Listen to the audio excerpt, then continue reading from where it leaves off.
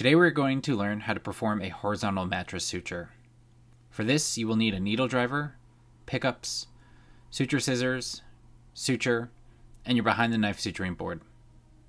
The horizontal mattress stitch is effective in pulling wound edges together over a distance and holding fragile skin together, for example, a skin closure on an elderly patient or a patient on chronic steroids.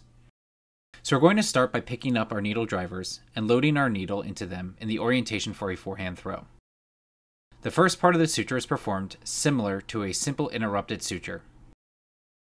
Depending on how far the wound edges are from each other, this throw may need to be done in 2 bites, such as seen here.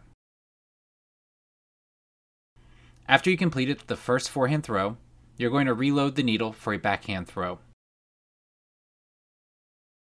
The next step will be performing a simple interrupted throw in a backhand fashion, starting 5 to 8 millimeters away from where we came out of the wound on the initial throw. Once we perform our backhanded throw, both of the suture threads will be on the same side of the wound, and we will instrument tie these ends now so that the knot is on the same side where the suture initially started.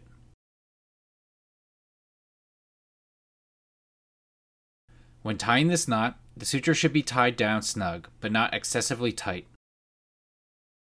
Once you cut this suture here, you've completed a horizontal mattress suture.